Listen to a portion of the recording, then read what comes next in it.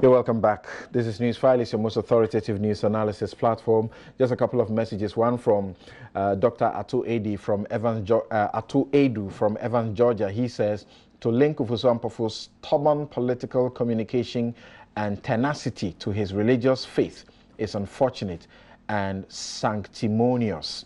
Let's us concentrate on the criminality in his speech and Martinet's posturing. Togbi, okay, I can't say the rest of something. Fiaga says that, okay, Togbi, your message is really long. You say clearly these words captured on the leaked tape have a long-term implication for the country's security and the commitment of political parties to the president's call for disbandment of criminals and yet jobless hoodlums with whose actions on behalf of political parties could escalate to a strange phenomenon of insecurity being witnessed by some of our West African neighbor countries.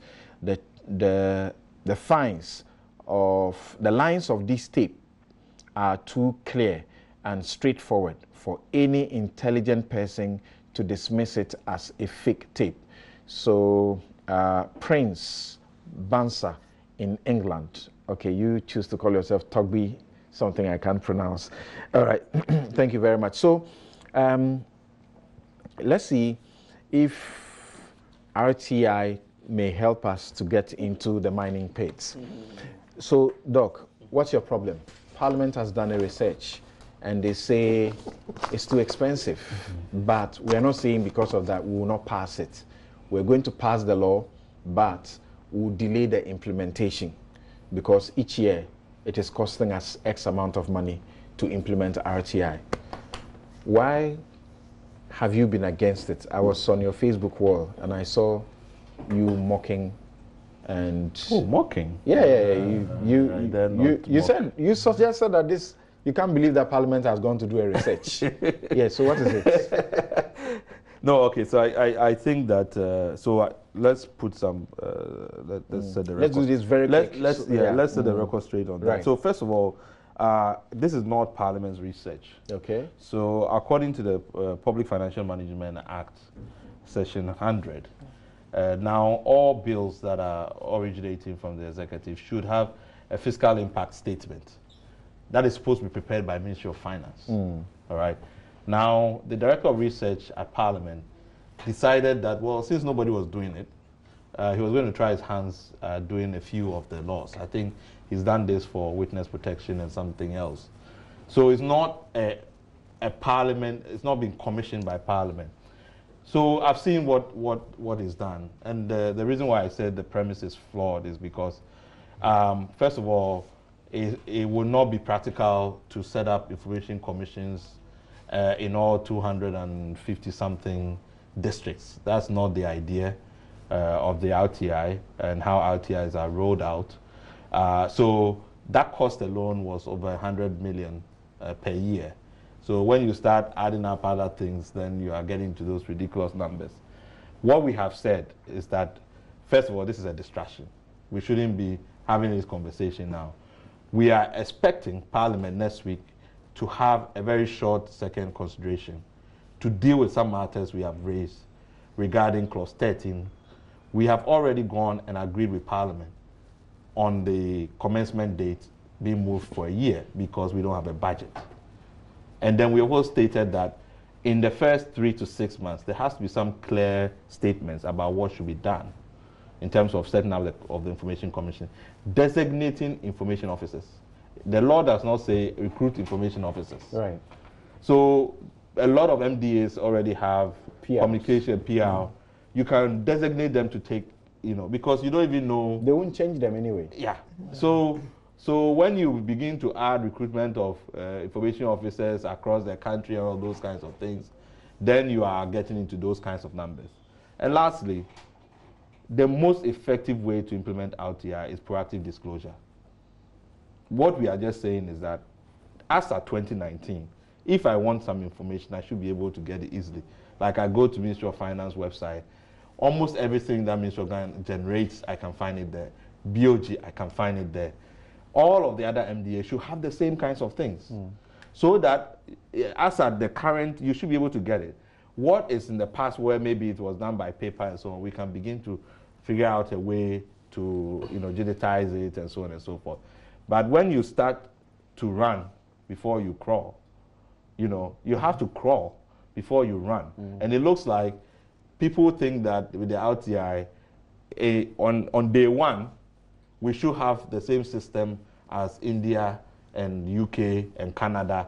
I think nobody has that illusion, at least not from the coalition. Okay. But you seem to suspect that there's a motive behind bringing this to the public and telling them that, look, it's expensive to implement. Well, that's why I say that it was a distraction, because as I said, as far as I know, we are going to pass the law. We have gone and agreed all our differences. We've ironed it out. You say it's a distraction. Yeah, let's see if Suleimana will be that diplomatic. Because look, you guys, we've all been on this for years now, and we don't seem to ever give up. So, what do you think is happening today? Well, first of all, when those figures were bandied around, I should say that I didn't think that it was just somebody who has decided to put up, to do this kind of research and put out these figures. I think that there was something to it. But having said that, you see, I think the notion that was created was that, 750 million for 5 years. Wow, that's quite big. But when I saw it, my initial reaction was, is that just that? 750 for 5 years? And I said so because, look, it was President Kufuor who said that it appears we do tend to know the cost of everything and the value of nothing. If you take the Office of the Special Prosecutor, in 2019, it's been allocated 180 million Ghana cedis. For 5 years, you are talking about 900 million. And what is the purpose of the Office of the Special Prosecutor? It is to fight corruption. Correct. And there is nothing that can fight corruption better than having the right to information. Because we are talking about... The Special Prosecutor needs the RTI. Yes. Exactly. He needs you to bring him information. Exactly. And so we are talking about a law that then empowers everyone to be an actor in the anti-corruption fight. Parliament. You see, if you're talking about 750, basic calculation, you are saying that, look, this translates into, if we have a population of 30 million, this translates into, 5 cedis per person per year. 5 cedis per person to uphold the rights of the individual to access information and to be able to contribute towards the fight against corruption. But the reality is that, do we really, those who are supposed to be leading the fight in terms of, the people that we've entrusted our power to, are they really committed to the fight against corruption? Or is just that, they say it? So for me, even if the figure is true, for me, it's cheap. Okay. Now, Prof, there are those who also say, look, so what exactly do our leadership want? Do you want to prevent the corruption by a shine law, or you want to go fight it in court? We are prosecuting people for millions of dollars. I'm not talking about cedis. So which way do you want to go? But just 1 minute. You see, talking about the value of it, 2015, it took Citizen Ghana movement to go to court on the bus branding. Right. And that single action of accessing the document saved this country about 1.5 million. Thank you. Not too long ago, we know about this cancellation of the contract. It is as a result of a journalist having basic access to basic documents and putting together. And $74 million is more than half of the 750 million that we are talking about over 5 years. And disclosures in the Auditor General's report that led Occupy Ghana to pursue in court and subsequently to have a law, disallowances and surcharges, over 5 which has billion. led the Auditor General to save the country how much? Over 5 billion. Thank you. You see, Samson, I think politicians do not take us serious, and as a nation we are not angry enough. And I'm getting a bit worried and a bit disappointed in this government in not pushing for the quick passage and implementation of RTI, because they're almost done. Well, so they should. I've heard a statement that, well, we'll pass it, but we may delay its implementation. Look, this whole idea of right to information was initiated. The first person who wrote about RTI was their founding chairman, B.J. Darocha, in 1996. And since then, we have been evading. When you are in opposition, you say you want it. When you get into government, you develop cold feet to it. And it hurts me because, see, ROPAL, I'm a member, you and I, we are members of the ROPAL Implementation Committee. And we are going around nationwide doing consultations. And there are imponderable challenges that are being unearthed.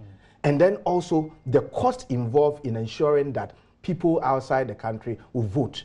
And yet, this bill was passed into law with alacrity because it was going to give votes to politicians. We never thought about the cost to a nation that is incapable of fully funding its own elections. We didn't think about it. And yet we passed it with alacrity. Now, this bill has been with us, RTI has been with us since 1996, and then we can't pass it. And then we are giving excuses and all that. We know democracy and opacity are not bedfellows. And it is important for us to make the point that we should not be taken for granted as a people. If it will give us good votes, let's pass it with alacrity. But if it will give us information to be able to probe into corrupt activities of politicians, let's delay it. That's why I'm saying that the politicians in Ghana and in Africa are self-seeking, self-perpetuating, and self-aggrandizing cabals. Okay. Some of our audiences have been making comments, and they say that he's been booming, like Jerry Rollins. It's so annoying. Okay, so annoying. So Doc, when I told Prof that they are almost done, they are done, it is not as if I am naive and unaware that we have come to that point before. We have been at this place before, and it was never passed. What do you think is going on? I want to believe that they are still holding on to the strategy of keep information away from the people. Let them ask the wrong questions, so we give them the wrong answers. That is the best way of getting politicians to get away with any corrupt activities. Because if citizens are empowered with information, they ask the relevant questions. Because we don't have the information, we ask all the wrong questions, they give us the wrong answers, they get away with it.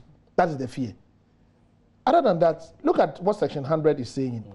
Just a fiscal impact analysis on how the implementation, in fact, in the year of implementation of the RTI, would impact on the nation's revenue and expenditure. A simple analysis, which they normally do, and get away with it. Why would it be an issue when it comes to RTI? It seems to me that there's something happening somewhere. But the signal we are sending is that they must pass the RTI now. And implement it now. Okay, maybe we should get ANAS to get in there, because we are all suspecting. We are all suspecting. All right, so that takes us to the very final issue. We have some 20 minutes, but let's see how we're able to make good use of it. And let's begin by listening to this tapes, and then we'll return to this issue quickly. Bissue. Mr. Charles Bissue is secretary to the Interministerial Committee on Illegal Mining. We told Bissue our excavators were already on site working, and we needed him to work on the documents while we were still mining. He took our documents and called for it to be fast-tracked for us.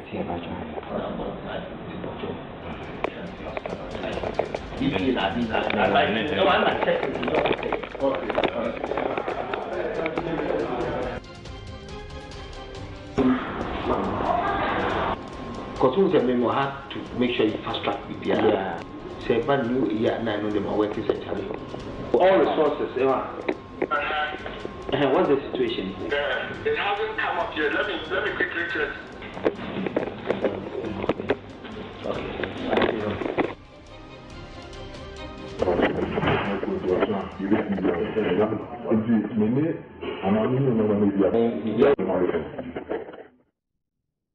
waiting on the last 1 year, and what you mind into the year, waiting on the car, machine. But we prefer so we prefer at the end of everything, one way you make a problem in the idea.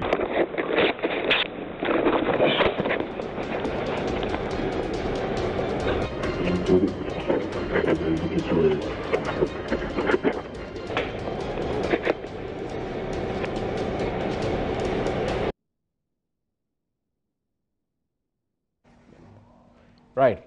Okay. So, right after that, the information minister had given an interview or held a press conference and said something, and let's hear just a bit of that, and then, and then we will hear also the accusations coming that the claims that he made ran counter to what the president had pledged before now or before the elections.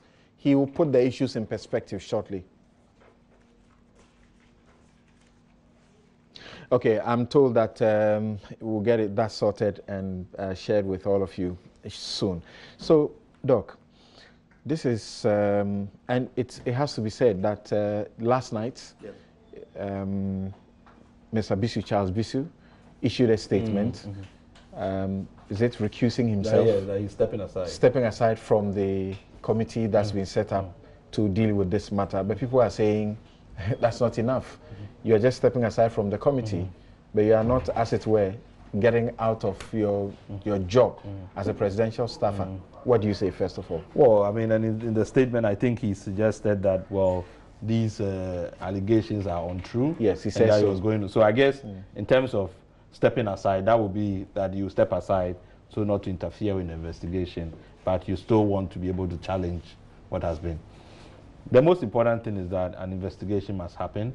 I know ANAS and his team has already petitioned the special prosecutor. Yes. And provided all of the raw footage to the special prosecutor. So those who are waiting for raw footage, it's not a big deal. Mr. Kwaku Bako has already said that's not a big deal. If copies have been made to the special prosecutor, I'm sure copies can be made to government as well for them to initiate their own discussions. But Samson, if anybody had doubt. And this is what the special prosecutor has said after receiving the document. He says, I know there's a video trending on GALAMSEY. My office was petitioned yesterday, that's Thursday. I was preparing to come here, he was addressing a meeting. So I couldn't read the hefty document that they brought. Videos have been showed. Be assured that if my office investigates it and there is a crime, it shall be dealt with. That's Martin Amidu. Yes. Yeah. So if anybody was in doubt that corruption is a problem, that if we don't deal with it in a radical way, it would overwhelm us. This other video shows you, and the aspects of it that really is shocking, is that right from the receptionist to whoever, this is a receptionist who's meeting somebody for the first time, is sitting in the open, and even prepared to give tactical information on where the police military team will be going in the open. So it tells you, first of all, that person is not afraid of any accountability. The person acts with impunity because it runs through the institution. But what it also shows is that all these offices that are created where party-related people, they go there thinking this is reward. This is for our investment for contribution to the party. And therefore, they are there to extort and extract and enrich themselves. It's not there to serve. So all of this, including the military person who is sitting in the corner, everybody sees this as a way of acting. And is that kind of pervasiveness and impunity, this is where we have gotten. It runs everywhere. But let me just raise another matter.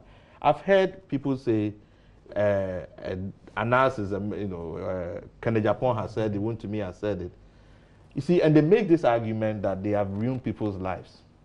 And I asked them, it's because those people, whether they are customers or judges, they didn't come and show you the list of victims they've created on their way to this kind of corruption. They don't tell you when they are polluting the water and people drank it and died. We can't come and show you the bodies. So for them, they haven't... The moral question is asked, if you entice the receptionist who may not be earning enough at the end of the month, and you entice them with so much, more than or twice their monthly pay, what do you expect? Do you know the number of people that get enticed in this country? Because as I said, it's very pervasive. Okay. Who refuse those advances? But they don't just go and say it's okay. These are people who are even giving you other incentives so that you give them more money. So it moves from being passive to be active, knowing that you even get more money. What are your expectations and the things as they have begun? Are you satisfied with what is happening so far? Well, I should, because of where I sit, I think I must say that my views in terms of some of these things being put forward, journalistically, I've already expressed my views about that. But quite clearly, I've also said, if private investigators would do these kinds of things to let us know people who are put in certain positions to defend us, in different ways, how they would potentially act if they come, if offers are made. And in this case, we've witnessed how people who were tasked to ensure that the president's fight against Galamsey and all of that comes to an end, how they conducted, rather promoting that same enterprise that we are seeking to end. So far, well, we've had occasions where the president has been quite swift in terms of referring matters to the police or calling on the CID to investigate people and so on and so forth. And given the passion with which the president himself did speak on several occasions about his commitment to the fight against Galamsey, I was expecting that perhaps between the time that we saw the releases and now, some personal statements would have been made, or at least some statements would have been made through some of his appointees to demonstrate that, look, indeed, this is a matter that is dear to my heart. Whether or not the contents of the tape, are true is another matter, and that is subject to investigations. Okay. But to demonstrate, the commitment and the passion that he had, I believe that some intervention has to be made from that highest level, so that at least that confidence that people will have. As we said earlier, Charles Bissue, he's not the only one in this tape, a whole host of other people, but he has stepped aside as the man who is running this office, and he says he's not guilty, he's not done anything wrong, so due process must take its course. But earlier, there had been issues about a reaction from the government through Kojo Oppong-Nkrumah, the information minister, and he has a certain clarity on it. But then let's listen to Kojo Oppong-Nkrumah and then listen to the president, whether or not he's acting as fast as he had promised when he was seeking office.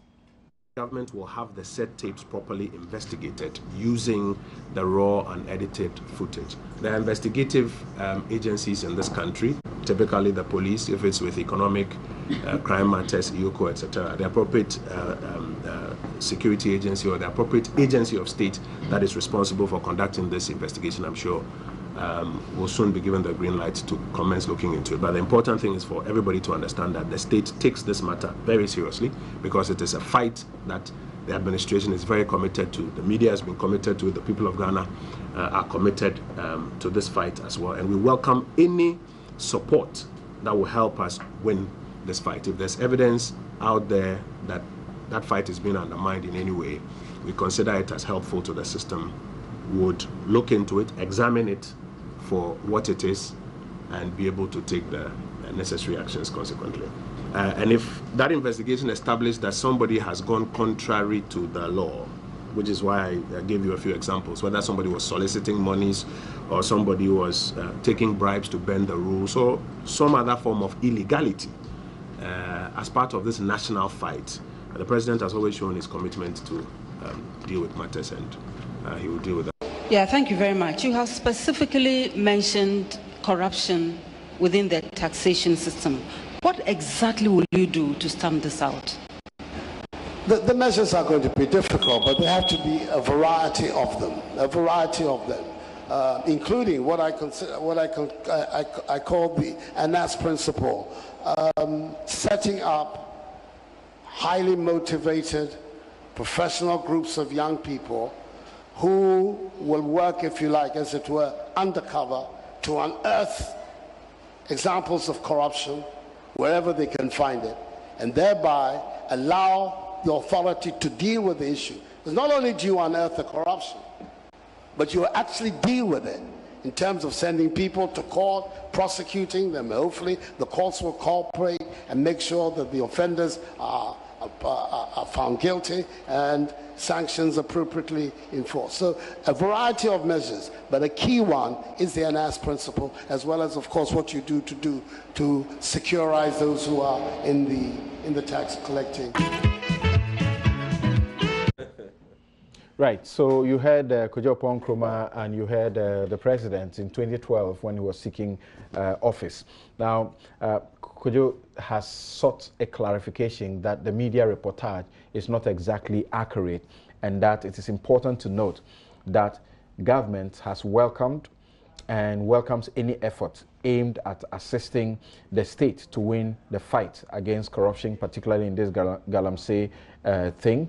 Government has not requested for the raw tapes of the ANAS video. Government has also not said it will by itself investigate the matter. I'm sure you heard him, and he says that his words were that government will have the tapes investigated. All right, so Doc, Prof, quickly, what do you think? Are people in a hurry to push the president to act on this because he has promised before that he was going to use ANAS principle? Well, I think people legitimately have the right to say what they are saying, and some of these things captured on tape are quite clear, and so investigating them again, I don't know the extent to which they want to go. But you see, this is a precedent who was prepared. When some judges were implicated, they went through a process, and the process found them guilty before the president, Nana Akufo-Addo, signed the dismissal letters. Okay. Why should he not do the same? So what you mean by that is that with even the vivid pictures that have been captured in the video and all that, we'll have to go through another set or system of investigation just to establish culpability or something. Well, if that is the case, let me go and make my point. But it seems to me that the extent to which corruption has been pervasive requires some form of drastic and radical interventions of the state. And I'm saying that this is a president who was prepared to put his presidency on the line in fighting Galamsey. It was a difficult thing he said, that he's prepared to put his presidency on the line. And he should go down in history as somebody who demonstrated the zeal and political will in dealing with this particular problem. What should happen? What do you expect that you haven't seen? Yeah, my point since the video was released on Wednesday? My point now is that there should be swift and drastic action. It's not about just somebody stepping aside, but we should act drastically to ensure that people who are doing things that run contrary to what the president stands for, particularly with respect to the fight against, Galamsey, are just brought to book. Otherwise, then there wouldn't be leadership. Leadership, we're talking about ability to inspire confidence and influence people, said that those you are working with are willing to give you enthusiastic cooperation to help you succeed in whatever vision you may have, set before you. And so if there are people who are doing things and they are right within, so close to you, and they are doing things that are running contrary to what you stand for, then I think the whip must be cracked. Dr. Drose, what do we expect? That the president should do what? Pinpoint the people in the footage who were seen taking monies from the front desk guy to the soldier to the police officer to the guy who is also been identified allegedly as Wuntumi's man, and to Charles Bissue, and then do what? Parade them before the cameras and say, all of you have been sacked, or what? What do we expect? No, in any case, Charles Bissue, whom he appointed, and he is secretary to the committee, has stepped aside. You say merely, that's not good enough? I think we're in a country of rule of law, and there's the need to gather adequate, relevant, and reliable evidence to establish culpability. So, yes, I think what the president would have to do is to ask all of them to step aside it should not take Charles Bissue to say that, well, I am stepping aside. No, the president should have said that, look, because you have been shown in the video, step aside from the activities of the interministerial, whatever it is. Then I also Prof says you should sack, not no, you can't sack if you have not established culpability. You need to go through the motions to establish culpability. But to start with, allow them to step aside. And then ANAS must show the unedited version to Ghanaians. Seriously. Unedited? Unedited, yes. He should show the unedited version to Ghanaians. Hundreds of hours? No. He should show the unedited version to Ghanaians so that if anything at all, a quarter or a certain group wants to do some cover-up, Ghanaians would expose them.